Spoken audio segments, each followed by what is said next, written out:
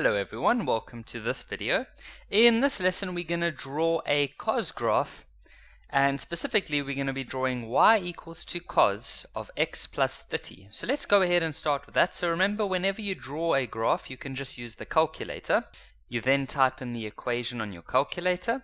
Your starting point will always be the starting domain that they've given you. The ending point is the starting domain that they've given you, and we are the ending domain, sorry. And then for your step, well, that's always going to be equal to the period of the graph divided by 4. So what we have here is a cos graph that has a x plus 60. Now what that does to a graph, remember parabola, hyperbola, if you have x plus or x minus, it simply moves the graph in a horizontal direction.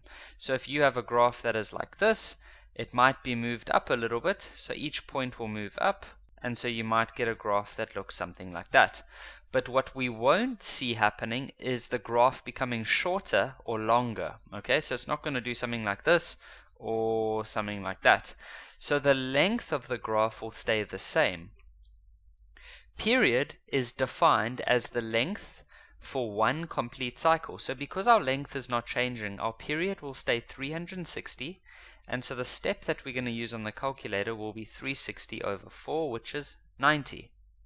Now what that means is that later on when we draw this, the steps on your x-axis will also go in 90s. And so then after you push your step on the calculator, it then gives you a table of values, and now we can plot. So now on your x-axis you will label it in 90 degrees because that was our step. And then on the negative x-axis side we're going to go to negative 180. And then you simply just fill in the values that you have on your calculator. So if you have that in front of you, we saw that the first x value was negative 180, and the y value, oh wait, let me first put the y values. So we've got a 0.5, and I'm going to just put a 1, and then I also know that there's going to be a 0.865. Then I'm going to do the same on the negative side, so it's going to be negative 0.5,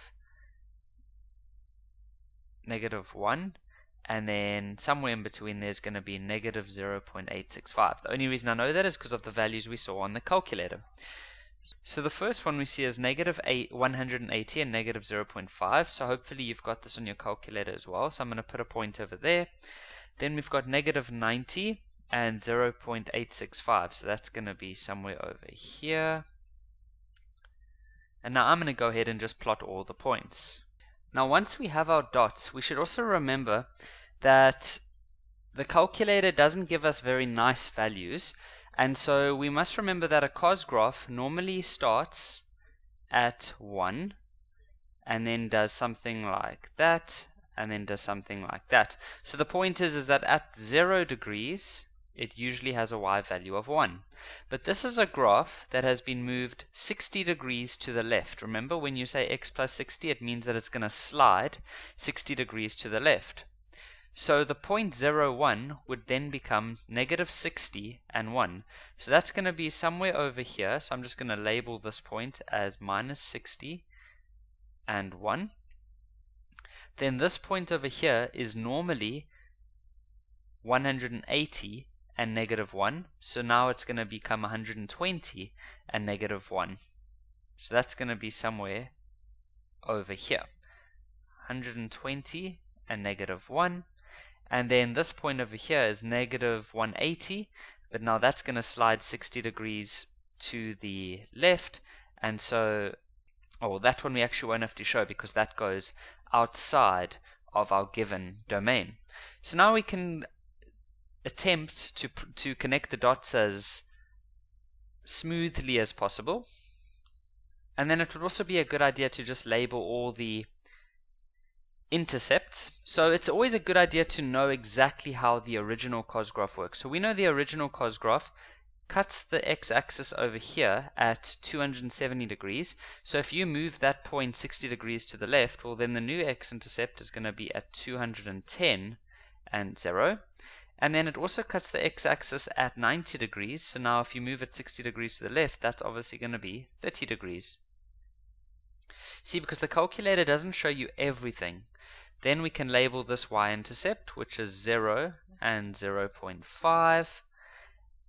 And then this x-intercept over here, well, that's going to be this one, which usually takes place at -90. So now that it's been moved 60 degrees to the left, it's going to be -150.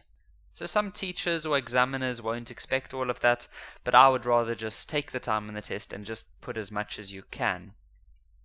So the important things you want to show is the x-intercepts, the y-intercept, as well as all the little turning points.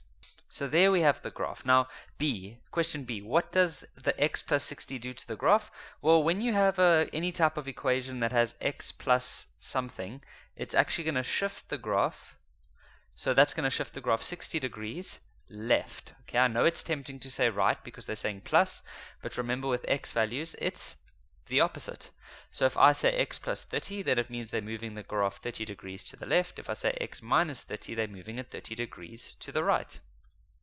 Question C says determine the amplitude. Well, the amplitude is the distance from the resting position. So the resting position of this graph is going to be this green line over here. And so if we look at the maximum distance up, well, that's still going to be 1. This graph hasn't been moved in the vertical direction, so the amplitude will be 1. The range, well, the range is all the y values. So we say y is an element. Now the lowest value is -1 and the highest value is 1. So we will just go from -1 up to 1. The square brackets are to show that we are including those values. The domain, that's your x values. And that's got nothing to do with the graph.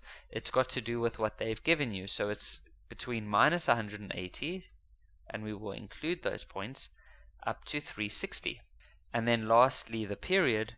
Well, we looked at that earlier on in the video where we said that this graph has not been made smaller or larger. It's just been moved across. And so the period will still stay the same. So for a standard cos and sin, it's always 360 degrees.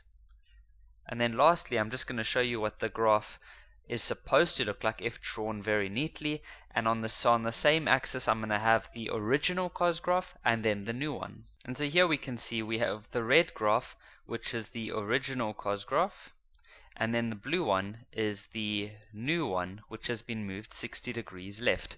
So every single point has been moved. So for example, this point, which is on the original, is now over here. This point here is now over there. This point here has been moved over there. This point here. So you can see that every single point has been moved 60 degrees to the left. Thanks for watching.